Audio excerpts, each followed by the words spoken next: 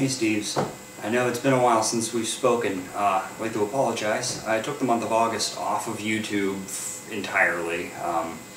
Just kind of figured it'd be a good idea, but also I've been really geeking out lately. But before I get to that, just want to go over.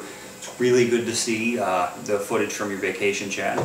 I've been waiting to see that for a while now, and looks like you guys had a blast. Can't wait to see more from Vegas. Hopefully you'll edit another video, put it out there for us. Very cool. Joe, congratulations on finishing your exercise program. I know I need to get into one of those. I have an anime convention coming up at the beginning of next spring, and I'm planning to do an open-vested character cosplay. So I don't want a giant gut for that. So I immediately need to start looking into something, so maybe that insanity workout might be what I need to do. Yeah, other than that, of course, I'm not sure if I even put a video out since, but congratulations on passing your bar. That is awesome. And of course, Matt, if I haven't already, welcome. Good to have you aboard. It was good to see the vacation footage from Dom as well. Good to see he and the family down there are doing well.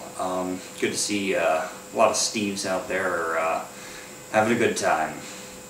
As far as what I've done in the last month, I've gotten pretty heavy. I went full geek, one might say. Full nerd. I've been playing a lot of Dungeons and Dragons with friends. I've gotten together groups for that. And in fact, since we've started doing that, my roommate and I decided that we needed a space to be able to do that. We've been hosting it at other people's houses, and while they're very comfy, we didn't have anything of our own, so we decided we were going to build a table. Now, Chad, I know you studied carpentry, but we just went on the fly. We bought a bunch of lumber and boosh, table. So we're pretty excited about that. We've never really done anything quite that spontaneous and exciting that immediately just gratifies what we have here in the apartment. I like that stuff. Last weekend, I was able to go down to my original hometown of Flatwoods and visit some family. There was an event that they have every year, the Sunday after Labor Day, the Flatwoods Community Picnic, and of course that was on Saturday. I made the long trek down, and it ended up being a wonderful day. It's creepy. The park that they have this festival at is adjacent to and part of the pool that I lifeguarded at the summers during my high school time. And that place always holds a weird nostalgia for me. I love going back there, and it brings out the strangest feelings for me. In addition to just the regular nostalgia, years after I lifeguarded there, they did all sorts of renovations to the pool that barely looks like it used to.